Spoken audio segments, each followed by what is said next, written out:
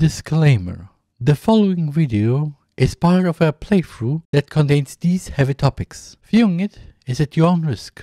And with this, viewer discretion is advised. So, the voice you use as Mana, that's still you making the voice, right? It's just a bit hard to believe because it's so different. Makoto is visibly surprised for a moment before smiling. She clears her throat and adjusts her posture. What are you talking about? Don't I sound the same as I always? VTuber Connect. I slightly lost words to use for connect. Makoto sits across from me, her mouth full of pancakes. I wanted to just make a joke here, but no, I just no vibe to this jazz.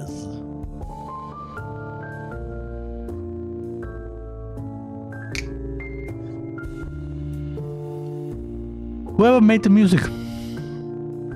This one is good. This one is good. As I said, I'm running out of words to use instead of saying VTuber Connect all the time. I find myself once again at the gate to Makoto's house. It's a familiar sight at this point, but there's a different air to this visit.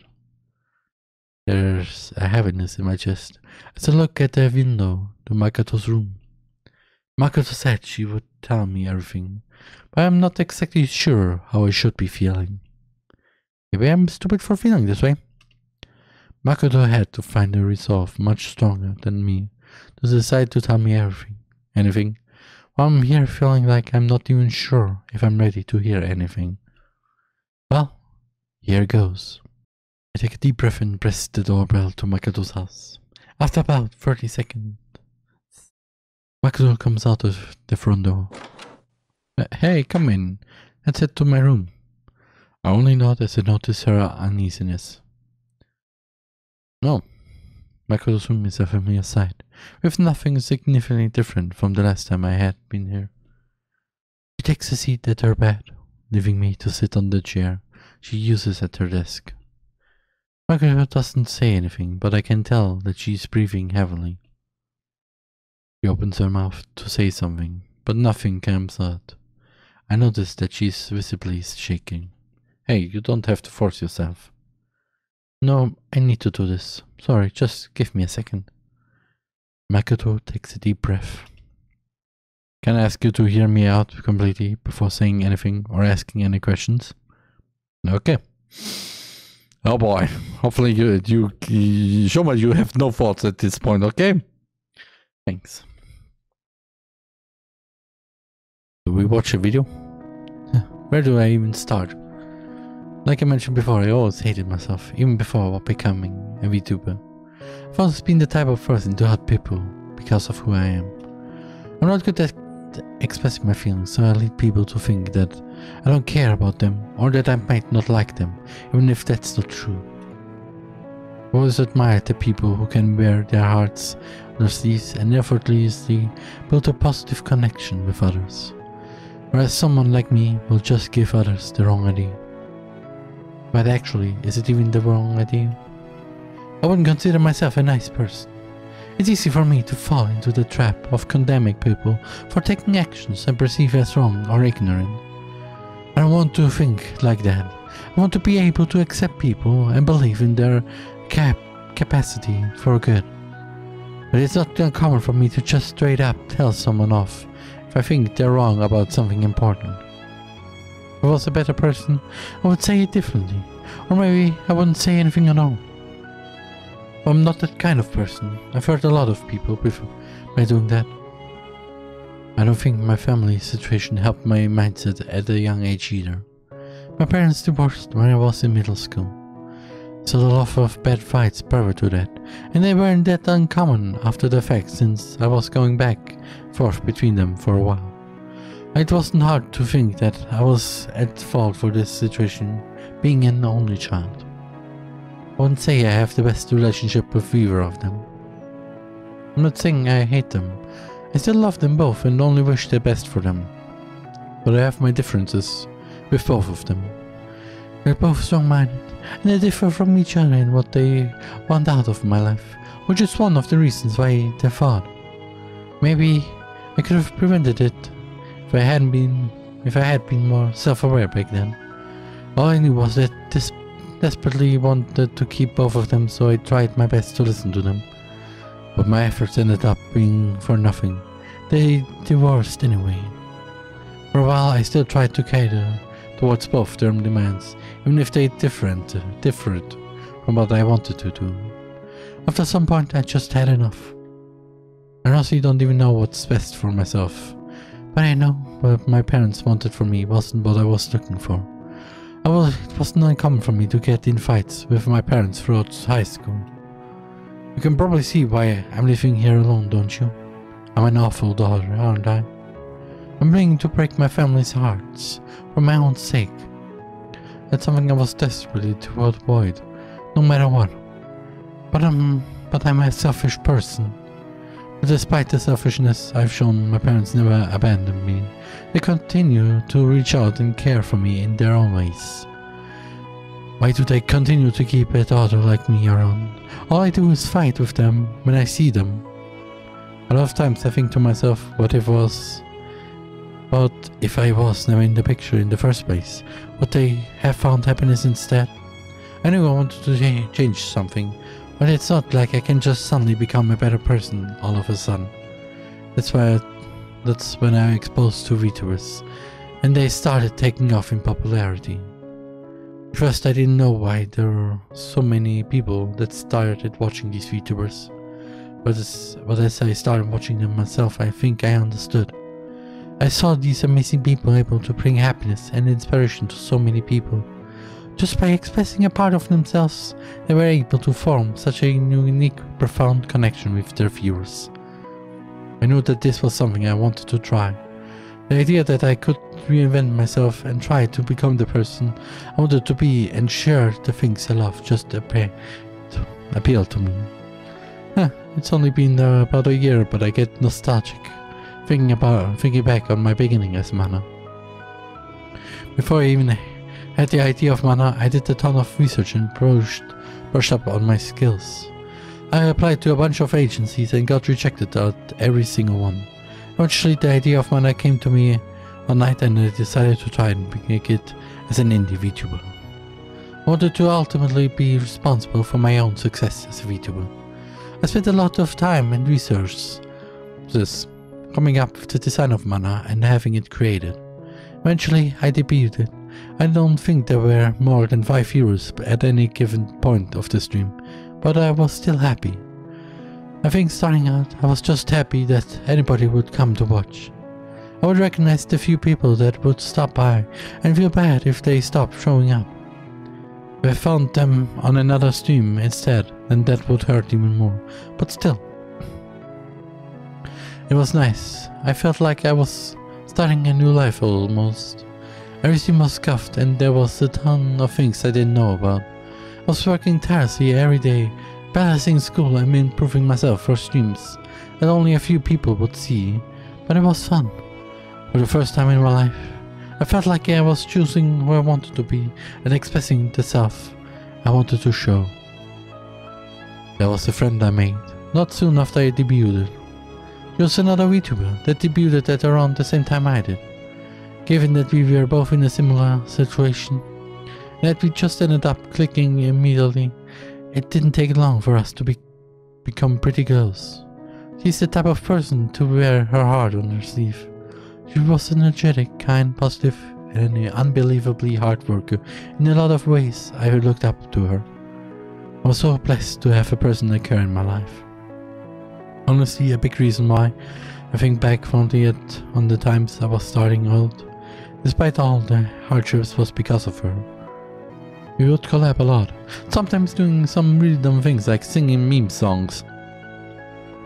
Other times we would share the joy of beating a really difficult game together. We laughed a lot, struggled together, complained to each other about things, talked about mundane topics, discussed life. It was a happy moment in my life that I took for granted, not realizing how fleeting those kinds of moments can be. We both worked hard every day, and she was more talented than me in a lot of ways. If I was a viewer, I wouldn't even think about watching my stream over hers. But for some reason, I started growing quickly in viewership, while she didn't. At first it wasn't really an issue. Why would it be? One of us is growing and we should be happy about it, shouldn't we? Well, I continued to grow. I didn't know why more people were coming to watch me. I still don't know. Don't know. My friend continued to support me like she had always done, as positive and bright as the sun. But I started feeling guilty. Starting out, we had always talked about how we wanted to grow and reach as many people as possible. Why was I the one who was growing and not her, when she was so much better than me in every way? Still continued to treat me with the same kindness as she always had as I continued to grow. She never complained and she never said anything negative to me about it. But I knew that deep down it must have been affecting her. Our conversations about viewership or growth became awkward. I noticed that she started working twice as hard, planning big events, streaming more often, trying to put out more content, and be more engaged. But none of her efforts were ever rewarded. It hurt so much to see her barely grow, despite the effort that she put in. I started becoming hyper-fixated on viewership numbers, even though I knew I shouldn't. At first I would try my best to try and promote her on my own stream, but that ended up making things worse. After a certain point, it just seemed like I was desperately trying to promote her. She ended up getting backlash that she was just trying to piggyback off my own popularity. And a part of why I was doing it was out of pity. I wanted to try and help her, but I wasn't actually thinking about how she felt. Would you really feel fulfilled if someone just handed you viewers because they felt bad for you? The worst part about it all is that she never condemned me for anything. She still wanted to continue being my friend. It was precious to me, and I didn't ever want to give up the friendship we had. But how could I keep growing, knowing that I was just hurting her just by existing? Every day I would feel more and more guilty. I would feel more and more guilty. Why was it me and not her? It's so conceited and self-important to think that my growth would cause her to hurt. But I could tell that it affected her. If I was in her position, I would feel jealousy, even though I knew that she was so much more amazing than I am. I don't blame her if she started hating me. It would hurt me so much to see her smile and be kind to me. I would hurt her regardless of my actions on or off stream. It was my existence that was the problem. I started to keep my distance, even though I loved her more than anything. Maybe it was because I loved her that I felt like it was better.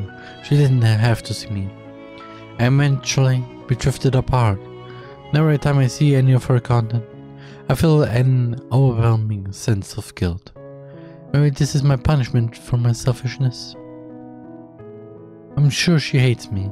I'm someone who always relied on her and burdened her with my own troubles. She would always be there for me, supporting me. What did I end up doing for her in return? I only ended up hurting her.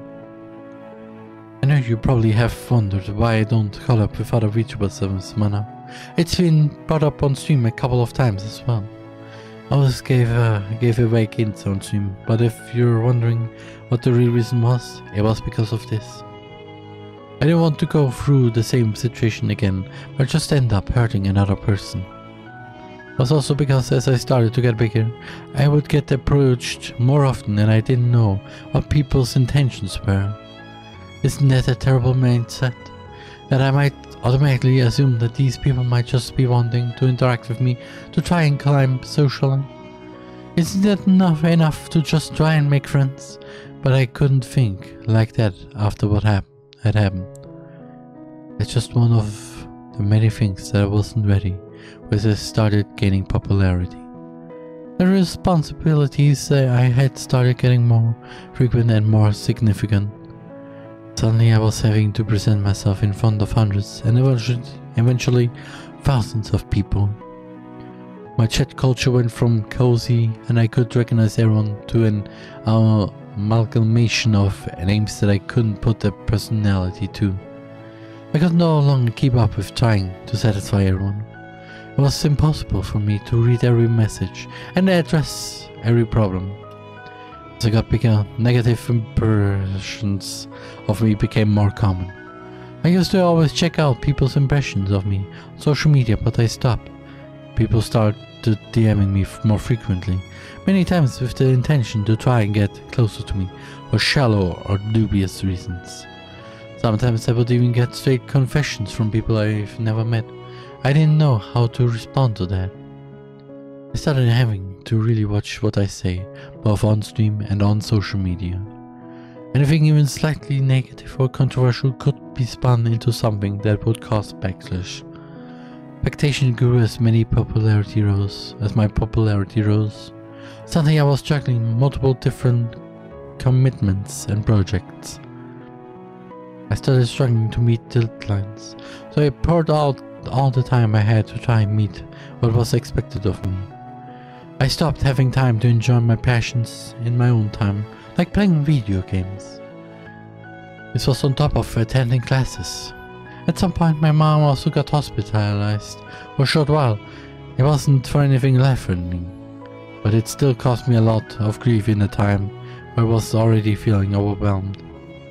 I guess God really wanted to punish me. It was not okay during that time. I had no idea life could be like that. I wasn't ready for any of it, not mentally, physically, or emotionally.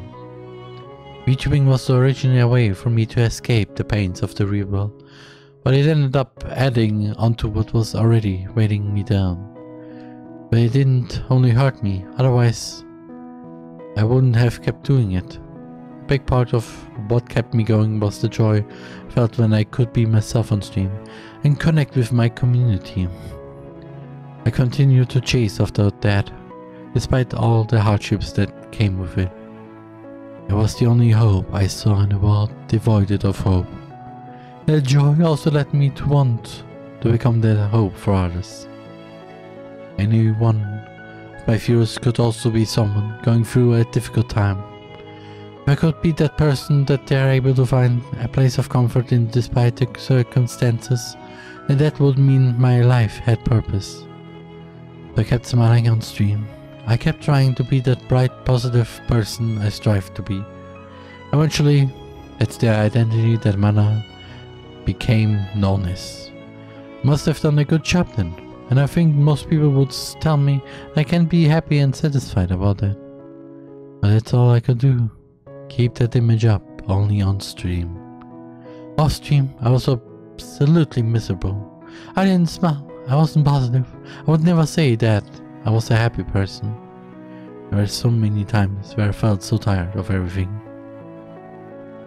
I would find myself unable to pull myself out of bed, despite the enormous amount of work that still had to be done.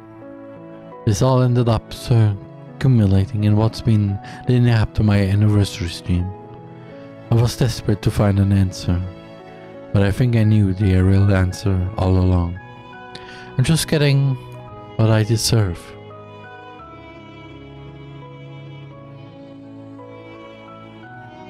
Jesus Christ! My mind had... I wanted to stop and think, just talked about this, but at the same time I didn't want to because...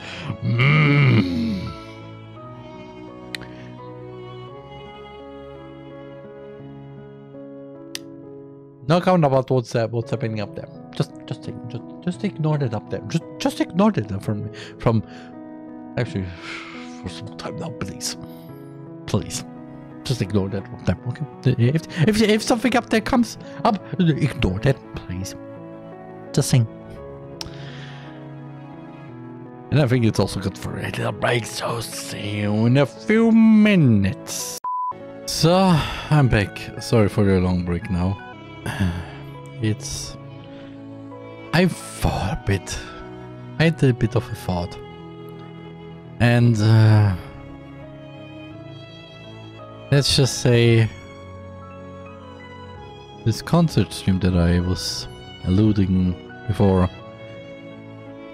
Oh boy. It will be hard. But it'll be something, well, refreshing. Maybe. Anyway, it's my punishment for being selfish. When continuously hurting others. It's my punishment for lying and deceiving everybody. I can never truly be strong, kind and happy person that I want to be. Instead, all I do is hurt others by existing. Makoto's voice goes weak as she looks away. If all I do is hurt people, and if the only value I bring is built on a bed of lies, maybe it would have been better if I had never existed. Or if I had never been born, my parents wouldn't have fought over me and divorced. If I had never been there to start VTubing, my friend would never have gotten hurt. If I hadn't selfishly gotten you involved, you wouldn't have to be burdened with such a selfish, worthless person. Everybody has every right to hate me. But why? Why does no one express their hate for me? Why does everybody keep showing me their kindness? You, my parents, my friends, my viewers, why do you all keep showing me such kindness? If you all just hated me like I deserved, I could disappear from this world in peace. Tears starts forming from Makoto's eyes. I'm unable to sit still anymore. Without thinking if it's the right thing, I pull Makoto into a tight embrace. Please don't say that. You're not someone who deserves to be hated. Please don't blame yourself for those things. Even now, someone like me, Shouma, I really deserve to be happy. Tears start rolling down Makoto's face. I pull her closer, not knowing if it's the right thing to do. My own eyes start to form tears. Of course you deserve to be happy. I refuse to believe that there isn't happiness for you in this world. If every greater power is preventing you from attaining that, then I'll fight with you. I'll help you find that happiness that you deserve. But please don't say that you won't want to disappear. I don't want that. I want you here. I don't know how else to put it. Is this really okay? Only mess things up. I just keep hurting people. I can feel Makoto's arm tighten around my back. If this is wrong, and I want to be wrong, it's wrong for you to achieve happiness, then let's be wrong together. Please, don't try to shoulder this burden by yourself anymore.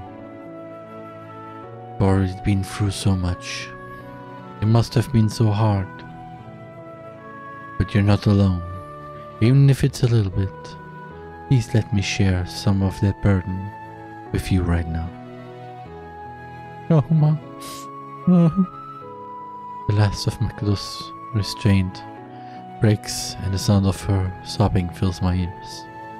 I'm unable to hold back my own tears as I hold Makoto even tighter.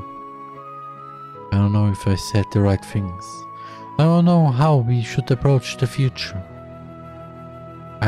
All I know is that right now and going forward, I want to be here for Makoto. I don't want her to ever have to shoulder so many burdens alone. Even if this is the only thing I can do in my power for her, I want to be here for her.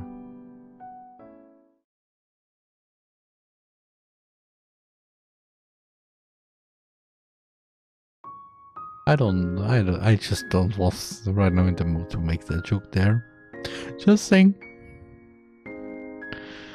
pick up the waste bin in Makoto's room and put it in front of her as she wipes her face with tissues. I take a seat next to her after she finishes blowing her nose into a tissue and throwing it into the waste bin. How are you feeling? No idea, but better, I think.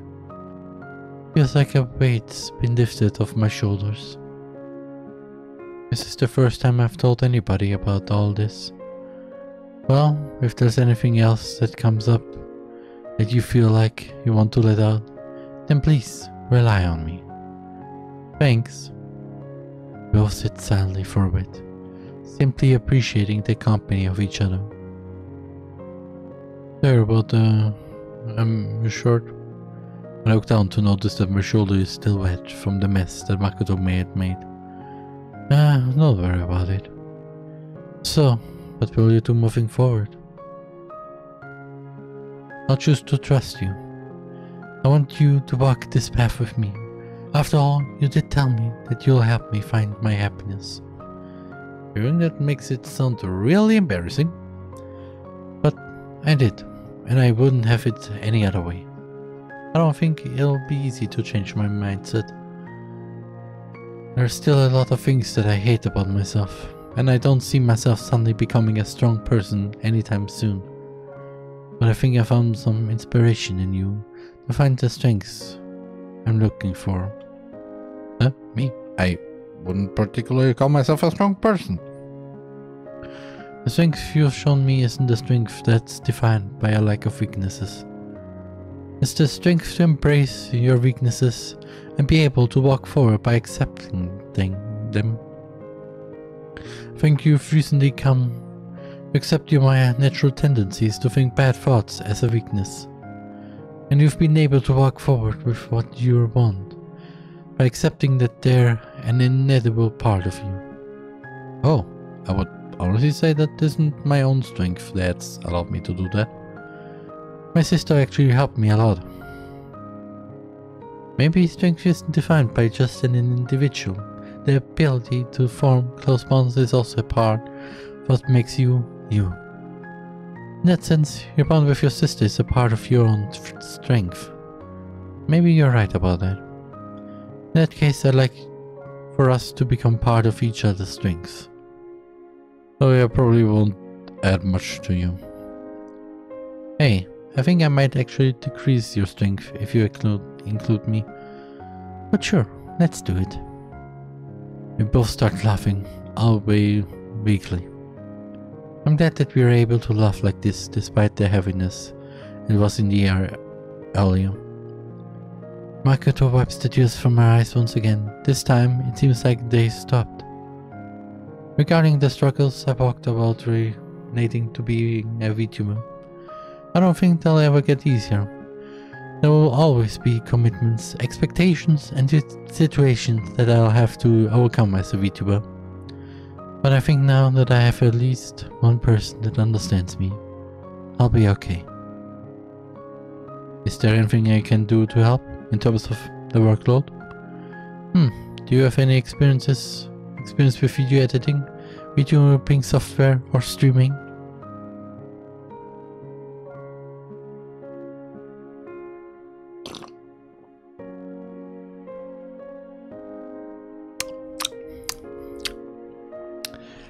Hi. Here's a streamer who's been streaming for 5 years and edits his own videos within those 5 years. And VTuber too. So yeah. And still doing it. Not really. Hey, I can be here. I can. Hi. Well, I don't think you can really help with singing. I wouldn't want you to touching anything related to my commissions. Same thing with interfacing with vendors for merchandise. I'm sure there's grunt work I could have you do. I guess that's better than nothing. What about what you think about Mana? Of course, I don't blame people for pushing the current identity of Mana onto me. In the end, it's my own fault that I feel guilty about lying to people.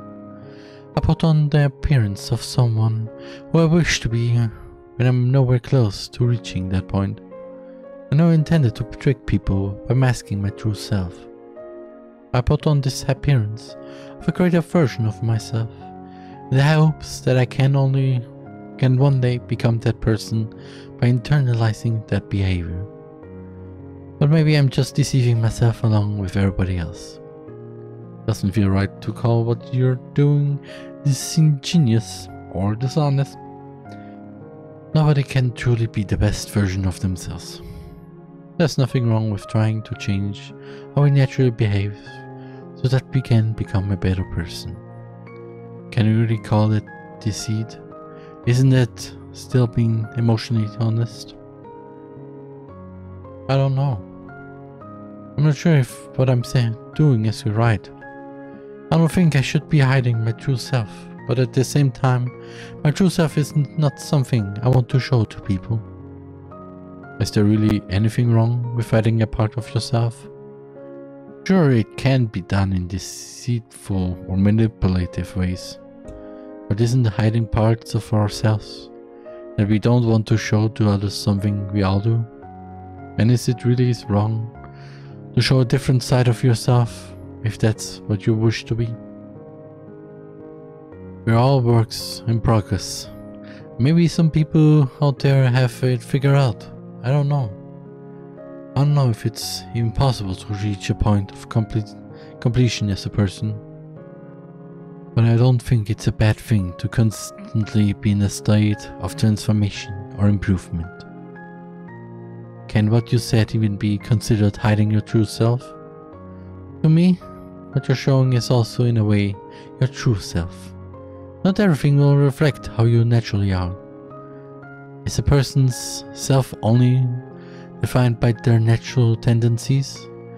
Isn't who they aspire to be also a part of who they are? I'm still struggling with this myself.